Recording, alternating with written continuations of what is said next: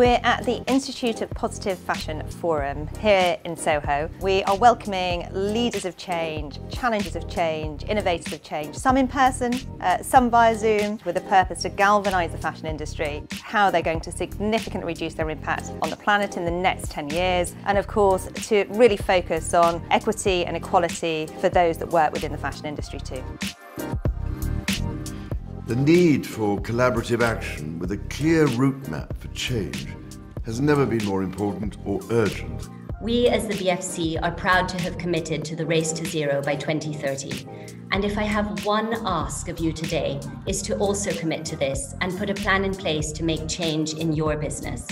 There is more than business, there is more than clear goals. It's about meaning. And I think now sustainability more than ever is one of the values that are really on the top of the minds of young people. Business as usual is an investment plan in failure over the long term and no longer an option. And I strongly believe the fashion industry, with your creativity, with your innovation, you have a huge opportunity. Is there one thing that you would say to anybody who is of influence that they should be doing if they truly want to be inclusive? Hire diversely young people.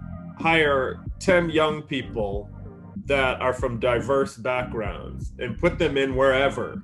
Let them ideate. I think one of the great things this year has taught us is finding new ways to work. The priority is to deliver profits to shareholders. So the business models have been constructed around that aim. They're not constructed around the aim of ensuring equity and equality. And until businesses find a way to accept that that's the case, then we're not going to make that much progress.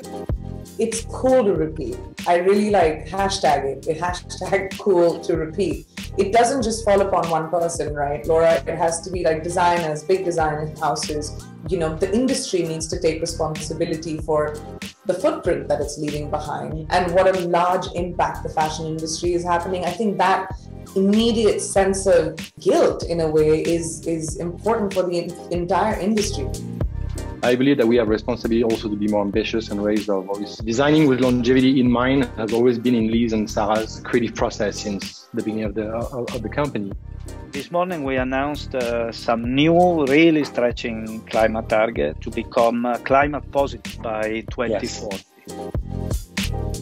Purpose creates profit. We have to look at regulation and policy to drive a tide. Fashion reaches into everything else, more powerful than innovation in many other industries. This is a great, exciting shift. We are able to have this conversation. You're informed, your colleagues are informed. Everyone watching this is switching in and they've made a choice to listen to me. So in this vital year for climate change, the year of COP26, let's get the UK fashion industry shaping the world's future.